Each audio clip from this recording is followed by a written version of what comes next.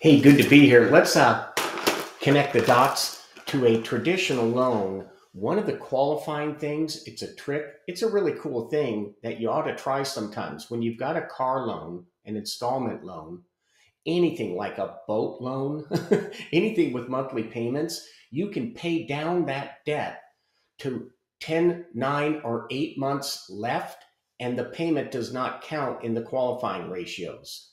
It doesn't count. If you've got 10 or 9 or 8, anything less than 10 payments remaining on an installment debt, use that tip because mathematically, with the abacus, you can get people to buy a home easier that way instead of paying off the entire debt and depleting all of the down payment money or equity that somebody has. That's your tip of the day. Have fun today and enjoy life.